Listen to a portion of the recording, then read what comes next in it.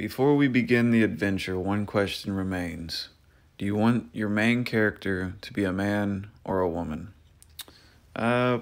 Personally, I'm gonna go with a man. Wake up. You cannot explain why, but you know it even before you hear the increasing thunder of horse hooves. Something is wrong. Danger is ahead. The sound outside intensifies. Shouting, screaming, galloping horses, the smell of smoke. You hear crackling. You see flames suddenly spreading rapidly across the wall and up to the ceiling. Do we open the barn door and get outside as fast as you can? Or go deeper into the barn towards the back door? But whatever's going on, I'm not just sprinting out the door to find out. So we're gonna take our chances going through the back. You move towards the back of the barn while flames and smoke spread all too fast. The smoke is insufferable. Your eyes are watering and your lungs burn with every breath you take. You are coughing loudly. You have to throw yourself to the ground. You crawl the final distance. You reach the rear wall of the barn where there is a small door. You open the door and crawl outside coughing. The barn is on a hill, and you look around scared. The village is under attack by riders dressed in black. They seem to be everywhere. Some are carrying torches, and they are lighting the houses on fire. Others have raised their swords ready to strike.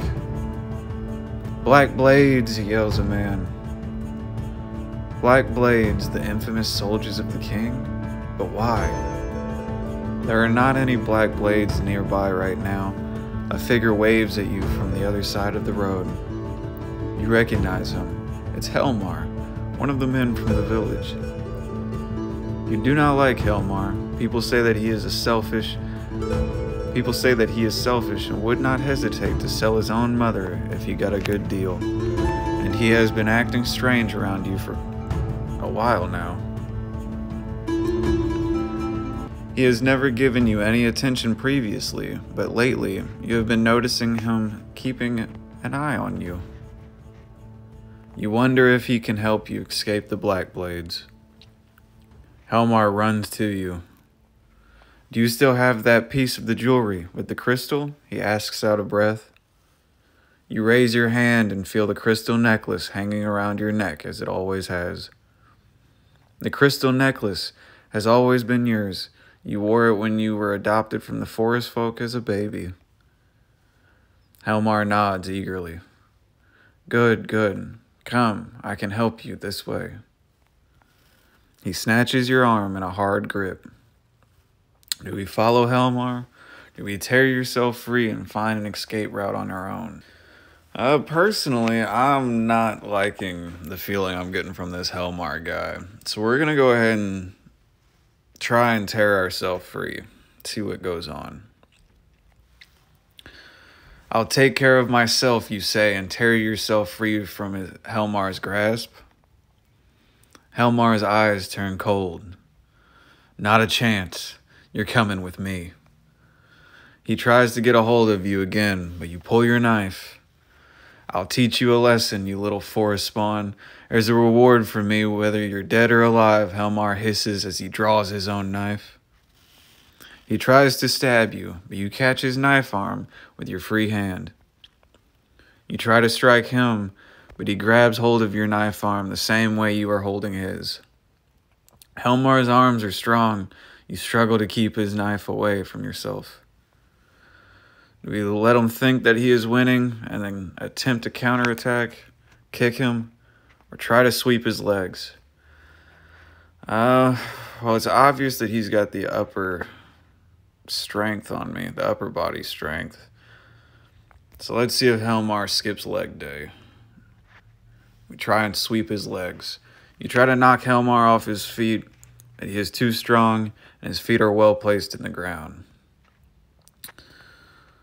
So do we let him think that he is winning and attempt to counterattack, or do we kick him? If his feet is placed well on the ground and he's stronger than us, we only got one option. Nah, I don't feel like kicking him. So we're going to let him think he's winning, go for that counterattack. You give in to Helmar's strong knife arm and allows the knife to come dangerously close to you.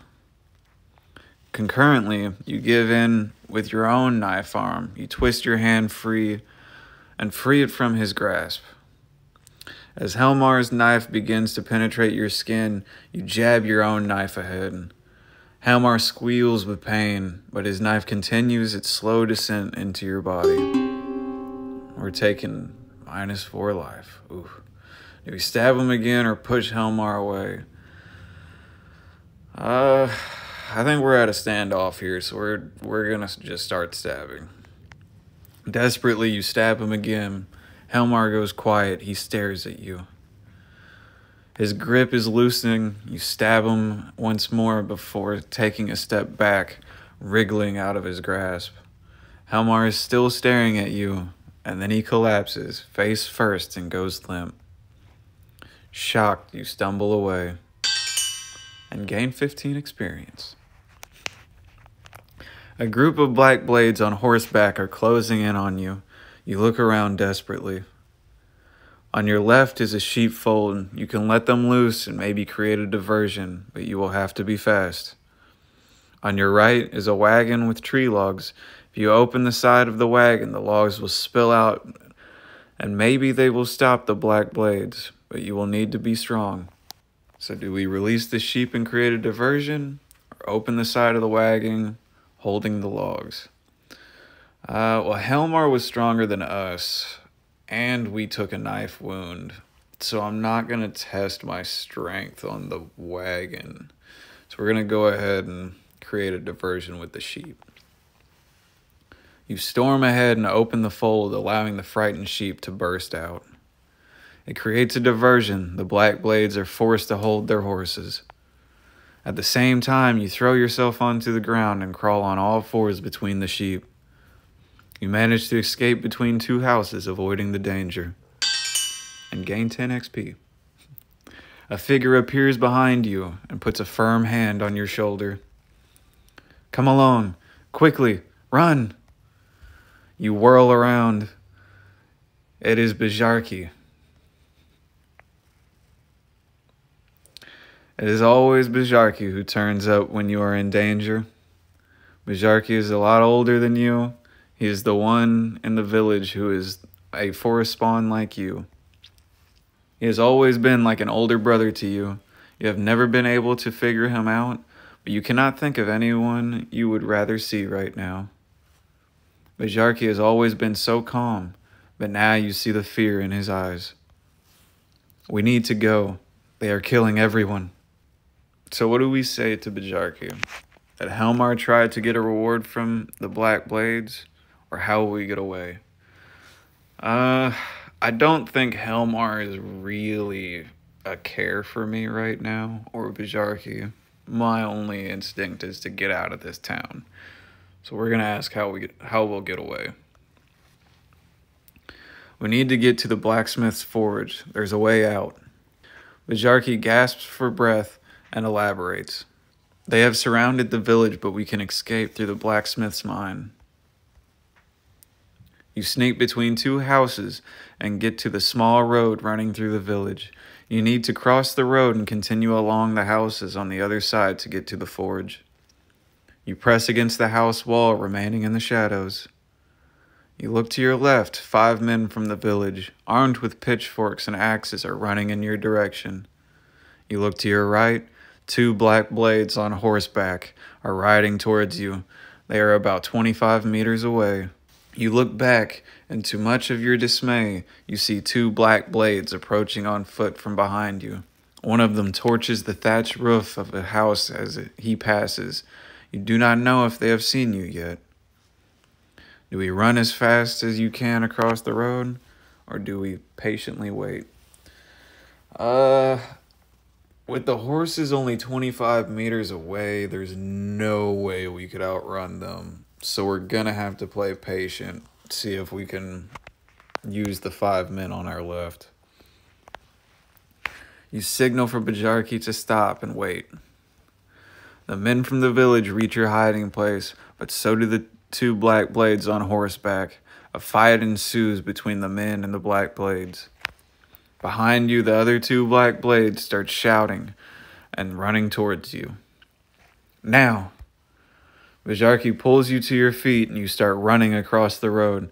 You try to run behind the two black blades, but one of them notices you and swings his sword backward. Bajarki manages to pull you aside, but the sword grazes your shoulder. It isn't until you have managed to get in between the houses on the other side that you feel the pain, taking 3 points of damage. Behind you, you hear horrible screams from the fight. It does not sound as if the men are winning. You run as fast as you can. There, the forge. Bajarki points at the forge, which is just a single house away. Just at that moment, two black blades ride up behind you. Another two emerges from the side. You reach the forge with the black blades hot on your heels. You throw yourself through the door. Bajarki bars the door. Almost immediately, the black blades start banging on the door. Quickly, Bajarki eyes you up and down. You're wounded, he ascertains hastily. You find something in his belt pouch. It looks like a large dried leaf.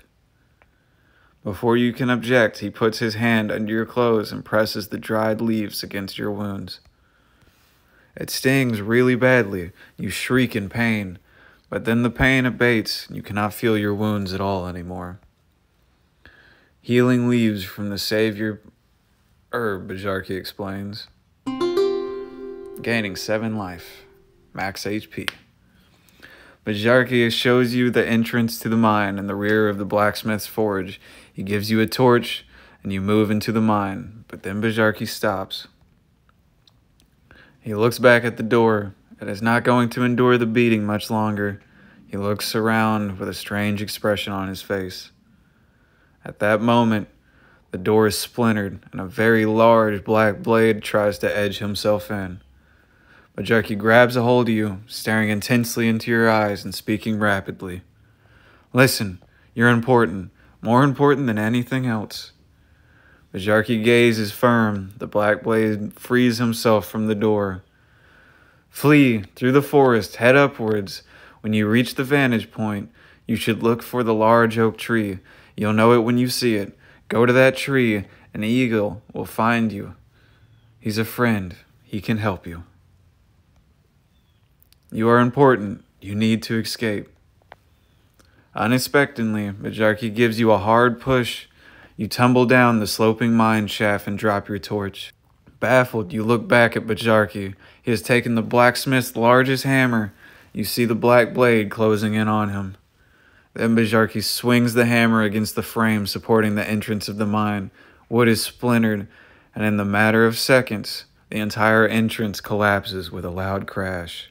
A cloud of dirt and dust hits you, and everything goes dark and quiet.